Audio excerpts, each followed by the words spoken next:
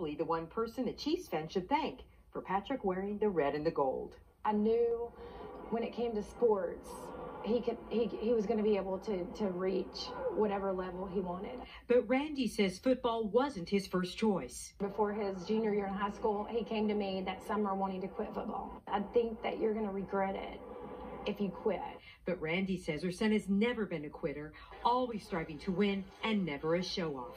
Growing up, he would go to tournaments and stuff when I worked, and he would come home, and if he won MVP or won first place, he would never tell me.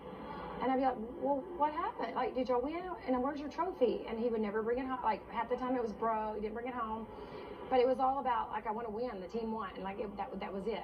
Number 15 has always been a team player, except when he occasionally got benched by Mom. I had to ground him from practicing. That was when he got in trouble as a kid. When he got, I took away practice. I'd make him go and watch because I knew that would make him act right, as a mom. Like, you got to find things. So that was his thing. Like, he never wanted to miss a practice. And Randy says he never liked to be the center of attention. But he's really a private person. Like, they probably don't see him a whole lot out in town because he's very just low key. I mean, he doesn't like the attention on him all the time. He was always a good kid, I will say. So she's not surprised about his foundation donating $15,000 to buy equipment for an inclusive playground for Variety KC. Now, this is a charity close to Randy's heart. She says her other kids are the same way. She raised them to care about others. There's Patrick, then 19-year-old Jackson, and 8-year-old Mia. Growing up, you hear, like, kids getting picked on. And so I used to tell Patrick and Jackson, like, find a kid at school. I'm not saying to go pick every kid, but find one that just seems to sit by themselves or something. And I was like, say hi to him every single day. And so I did that with him. Randy's also tried to keep her kids grounded with family time as a top priority. I am proud with football, but the family part of it, I'm way more proud.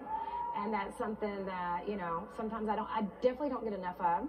Especially during the season when Randy says Patrick is totally focused on football. I mean, like, they can play one game and I'll try to call him after the game and he's already like, I've got to start studying. I'm studying for the next game. And I'm like, okay, I mean, do you not breathe for a moment? But since Patrick signed on in Kansas City, sometimes it's been hard for Randy to follow her own advice. And sometimes I think it hasn't really hit me, even though this is like 3 years in.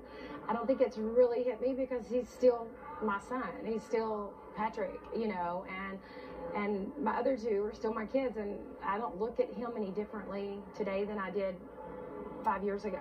But number 15 is different. And Randy, she's slowly getting used to the idea. But she says Patrick will always be her baby, her firstborn. I am. I'm very, very proud. I'm, we always say we're blessed. He's blessed. He's blessed to be able to do his dream and to live, doing exactly what he loves, what mom wouldn't.